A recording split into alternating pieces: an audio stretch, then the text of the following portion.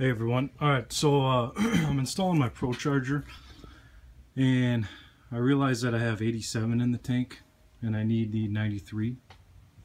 So of course I went over here to this side and I decided to siphon it, but I guess these neck fillers have a one-way valve in there, so I couldn't siphon it out. I was gonna drop the tank, but that would be too much work. I was looking around online trying to figure everything out. So what I did was I pulled this fuse to release the I pulled this fuse to disconnect the fuel pump, and then I just cranked it a bunch of times so that way it clears the fuel out of the system. And then I took the line off here on the fuel rail. This is pretty easy to take off. There's like a little red clip. Pull it out and then squeeze the line, and then it'll come right off. There'll be a little fuel that comes out, but just have like a rag there to catch it. Again, pull this fuse and crank it a few times before you pull that line off. Otherwise it'll be under pressure and it'll probably go everywhere.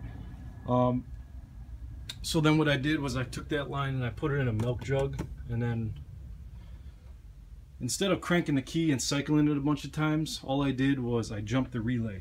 So that fuse that I was talking about to pull for the fuel pump, it is fuse 13, and this is a 2014 V6. I'm sure it's a similar on the GTs, 11 to 14s.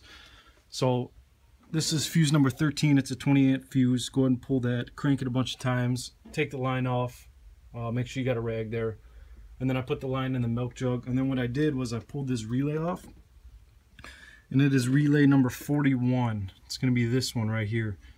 Go ahead and pull that off, and if you flip the relay over, you'll see on the pins it'll have a 1, 2, 3, and 5. So then match the pins up, and what you want to do is you want to jump pins 3, which is this one.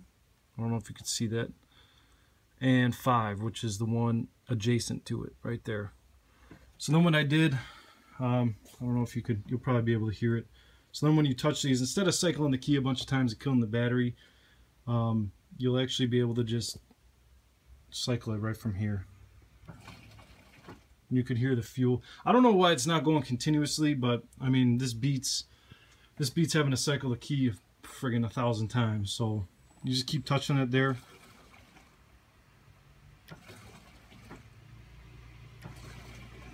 Every time you touch it, it'll prime the system.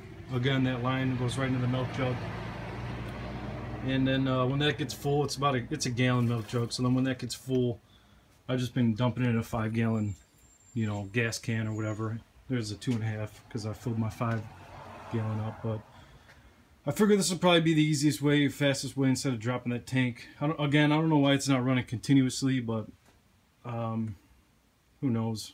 It's a lot easier than turning that key and getting out every 5 seconds and checking to see if this is full. And so if you got any questions, just leave a comment. I'll do the best I can to respond to them. All right? Take care. Bye.